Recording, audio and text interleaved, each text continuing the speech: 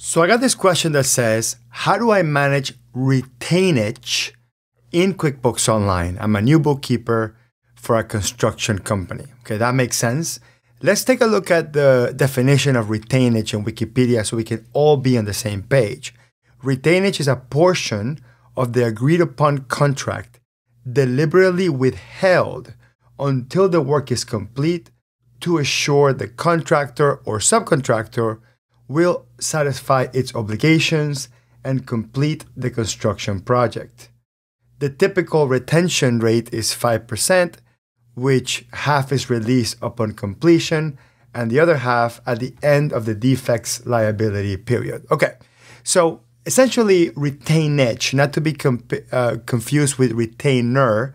Retainers are a different concept, and I'm going to put a link in the description on a video about retainers, more typical for like lawyers and some professional firms to charge a retainer and then charge by the hour against that retainer. Retainage is an entirely different context, and we're going to explain it within an example of a construction project. So we're in QuickBooks Online, and there's two types of retainage that you could see, that you could be managing. One is a retainage that you as the user of QuickBooks, you as the business owner, you as the accountant in that business are going to hold back funds from your supplier. So instead of paying your supplier 100%, you will pay them 95% and withhold 5% until they complete their end of the deal. That's one type of retainage. That's the retainage in which you are withholding. The other type of retainage that you could be managing is your customers. They're going to be retaining money from you. So every time they pay you, they'll withhold 5% or whatever, and they won't release the whole thing until the project is completed, or maybe a year after the project is completed. That stuff would be lined up or lined out in the contract. So the underlying contract between the two parties, typically in a construction project, but you could see it in other contexts. The actual contract would outline what the retainage would be and what are the conditions to release that retainage. So let's do both examples, but first we need to set up the accounts that we're going to use to track that retainage. So I'm going to click on the gear menu, top right of the screen, click on gear, and then click on chart of accounts. That's the very first thing we're going to do. We're going to make sure we have a retainage receivable and a retainage payable account. We need to have both depending on the context that we're going to use it for. So let's go into new. We're going to create a brand new account. And this is going to be a other current asset. So here it says account type. We're going to select other current asset. That's going to be for our retainage receivable.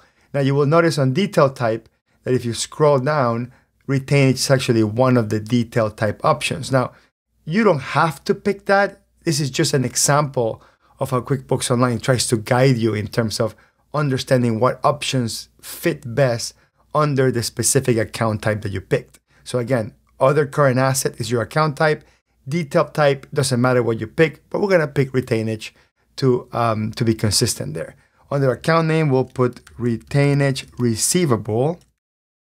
So we do retainage. Let me spell that correctly. So retainage receivable asset. I like to just sort of go one more step and put asset at the end, just so we understand the concept. So this is the money that our customers are withholding from us. So I'm going to go ahead and click on save.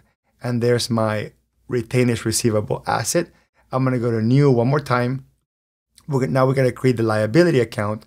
Under account type, we're going to scroll down and select other current liability. And then under detail type, there should be an option for retainage, but in this case, there isn't.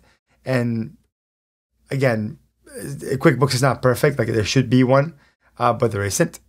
If you actually choose long-term liabilities, same thing, you actually don't see that there. So for some reason, QuickBooks Online isn't consistent with their detail types. So in this case, we could pick something like other current liability, and that would be fine. Again, it doesn't matter what detail type you use. And then we'll put here retainage payable, retainage payable liability. Now, typically, the word payable already means liability, and the word receivable already means asset. I mean, so there's no need for you to add that in there, but I like to be extra explicit so it's easier for us to understand. Okay, we can even add, if you want to the name, we can put withheld from suppliers or something like that. Okay, so it's like we are withholding the money. So we are withholding the money from the suppliers. So it's a little bit more explicit. And then I can go back into my other retainage account. We'll click on the little drop-down menu, click on edit, and then we'll put here in parentheses withheld by customers. Okay, so we're going sort of the extra mile on making these accounts super explicit so we understand them. So we're gonna do, I'm just gonna type retainage here.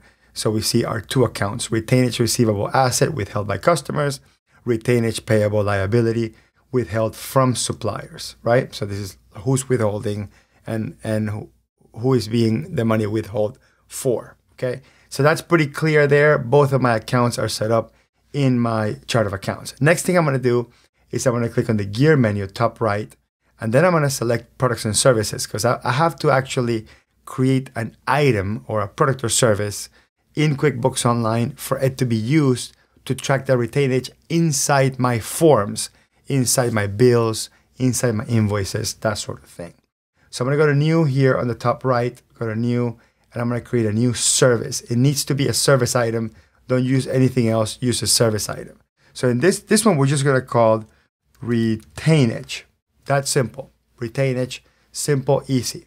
Now, down here, in terms of whether I sell this item or I purchase this item, I'm going to select both of these because I both use them in a sales transaction. That's when I put it in an invoice, or I use it in a purchase transaction, which is when I put it on a bill, okay, on a vendor bill, on a supplier bill. So in a sales transaction, I'm going to pick here the stuff that my customers withhold. So I'm just going to type the word customer because we actually put retainage receivable asset withheld by customers. So now we know exactly which is the account that's going to get activated if that item or that product or service is used inside of a sales transaction, inside of a customer transaction, like an invoice. And then on the other side, I'm going to type here suppliers, and I'm using that because I actually added that to the name, but it's the retainage payable liability, which is the account that's going to be used within the context of when the transaction is used in a purchase transaction, in a vendor-supplier transaction. Okay, so like the word supplier, we could have put vendor, or we could have put subcontractor, whatever is easier for you to read. So we'll do save and close. So now I have my retainage item in there, and that retainage item is going to be used in the transactions depending on the context. So let's start with the first one. I'm going to go into new. I'm going to go into an estimate. I'm just going to create an estimate really quick. And let's say I'm going to do an estimate for this customer, Joe Mitchell, kitchen remodel. So that's my customer project that I'm doing this for.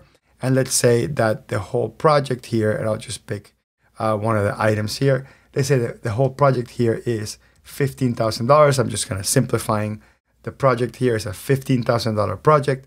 I'm going to click on save, approve this estimate or approve this project, convert it to an invoice. And let's say I'm going to only invoice 20% because that's what we're doing. We're doing progress invoicing. However, on top of the fact that I'm only invoicing my customer 20% of the whole project, my customer is actually going to hold back 5% of the total dollar amount that's inside that exact invoice. Okay.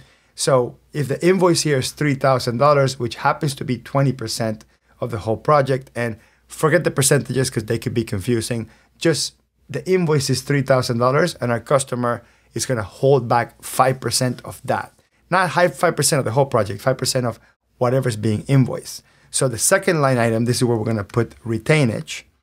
Okay, and we only need one item called retainage. And if you remember, we tie this item to our asset account because our customer is withholding it from us.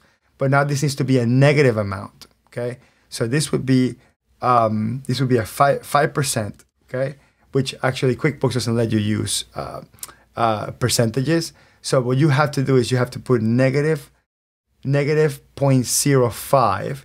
That's a 5%, and then on the rate you put the total dollar amount of the invoice. Okay, so that way it knows to calculate. Okay, we're going to multiply the $3,000 of the invoice times 0.05 or $150. So that's exactly what's being retained. Now, if you want to skip all that, if that's way too complicated, you can just type retainage.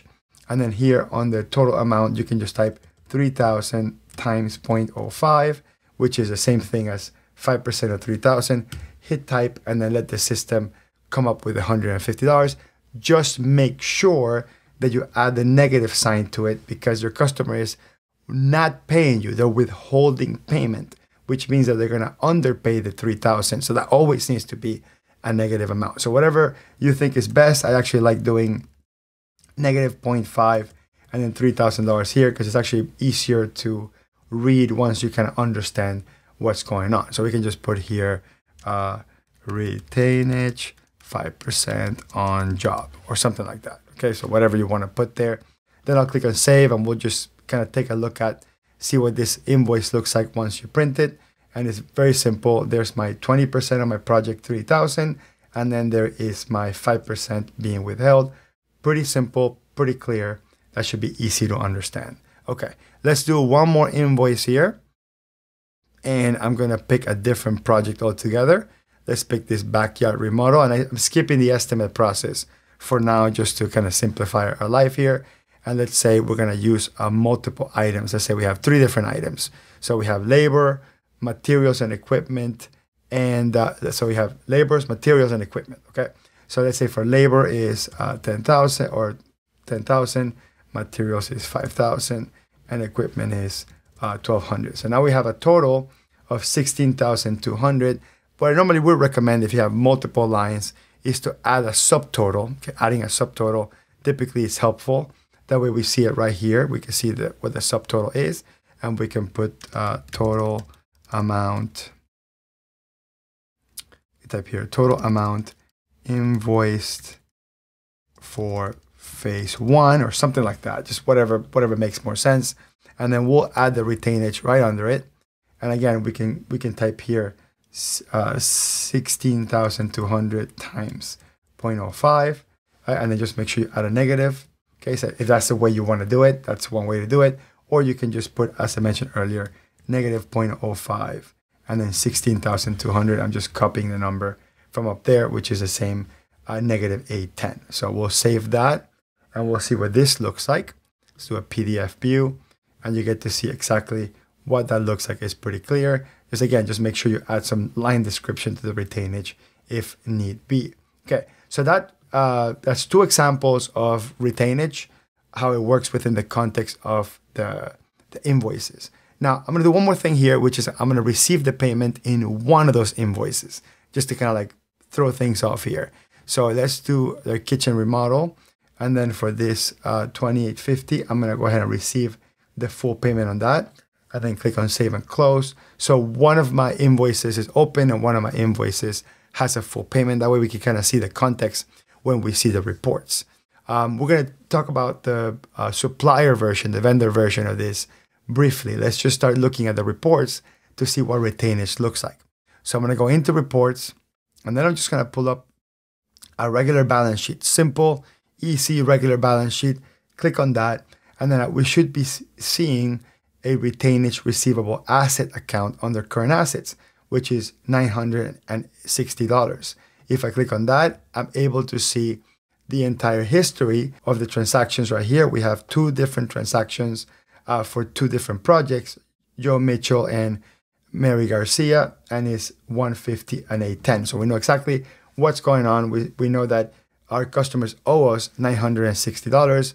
What's cool here is we can group these by name, click on run report, and then these 2 can be grouped together.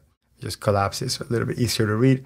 So there's my 2 totals by customer, by project. So it's very clear. We know and have a very clear understanding of what's going on with these retainages. Now, let's assume that for one of these, we're going to invoice the customer the other piece.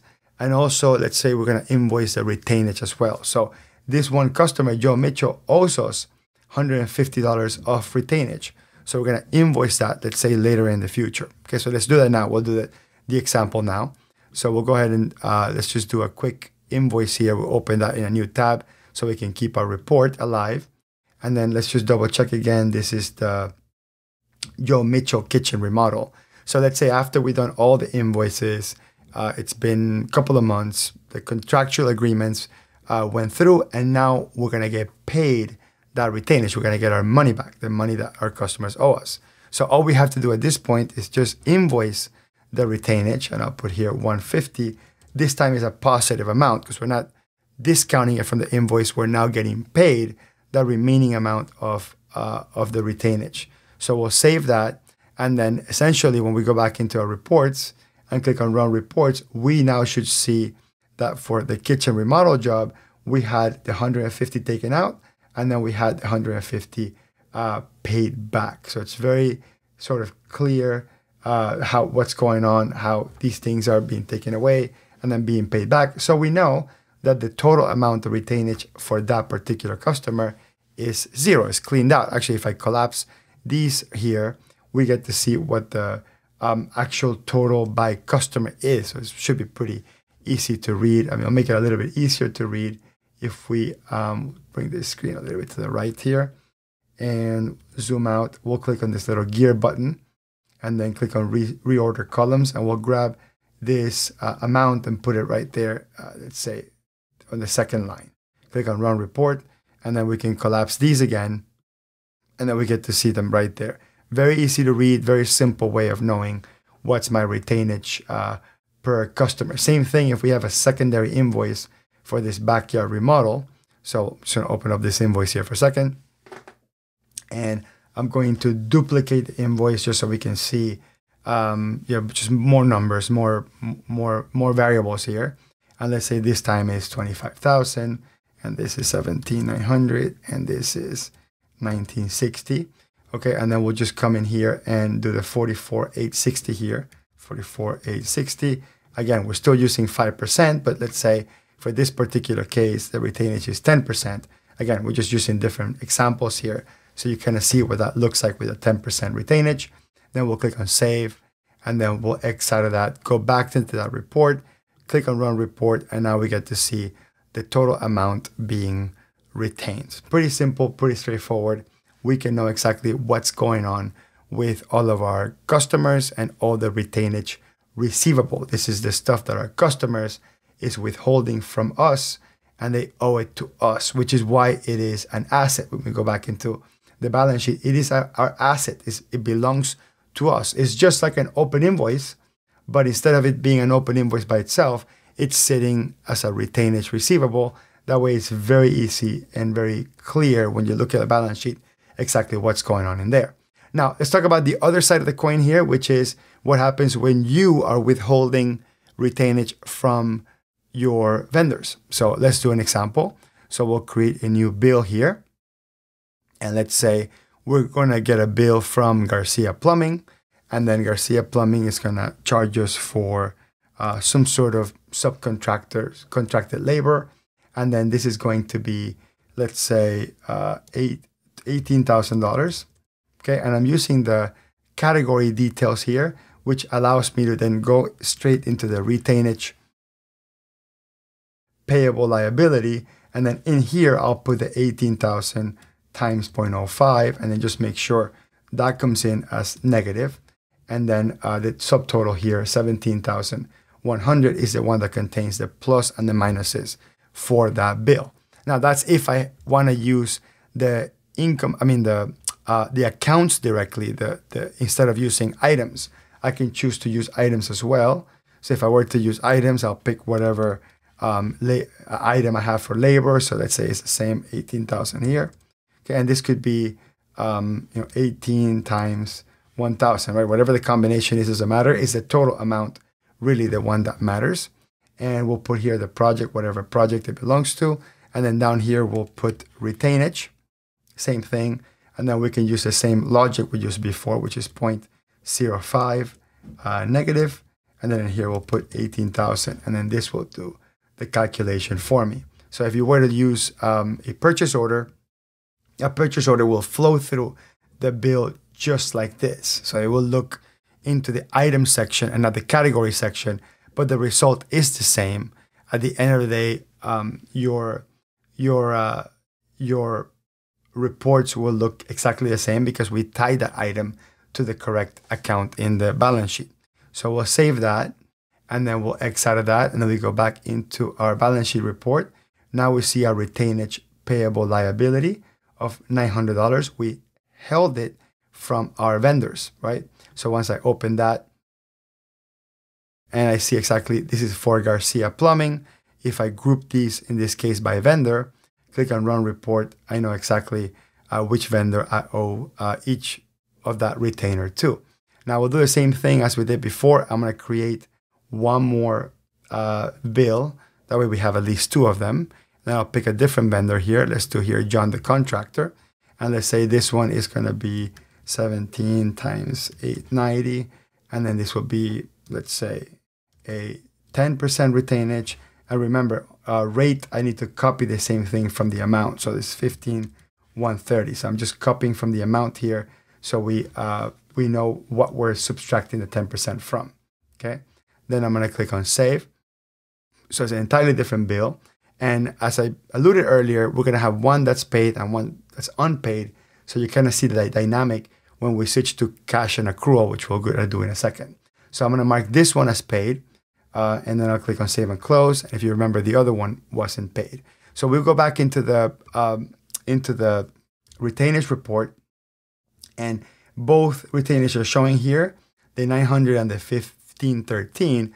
However, if I actually click on this little gear menu for the table and I go down and I'm going to check this little checkbox that says AP paid, and I click out of that, one of these is paid and one of this is unpaid. So if I wanted to know what is my retainage payable liability only on bills that I have paid, then I can switch this report to cash basis. So when I click on cash basis, I click on Run Report. The one for 900 doesn't show because that's an unpaid bill. So same sort of situation we would have if I go back here and do it for my customers. Same thing. If I click on to look at the drill down the detail of my retainage receivable asset withheld by customers, and I group these by customer, I click on Run Report. I can click on the little gear here on top of the table that reports and do this time AR paid. So that way I'll know whether the transaction has been paid and unpaid. I notice that one of these is unpaid. So if I actually switch these to cash basis and click on Run Report, only the stuff that's been paid shows and everything else that's unpaid will not show. So let me show you a Run Report. And then this will only show the ones that are paid. So it's pretty cool.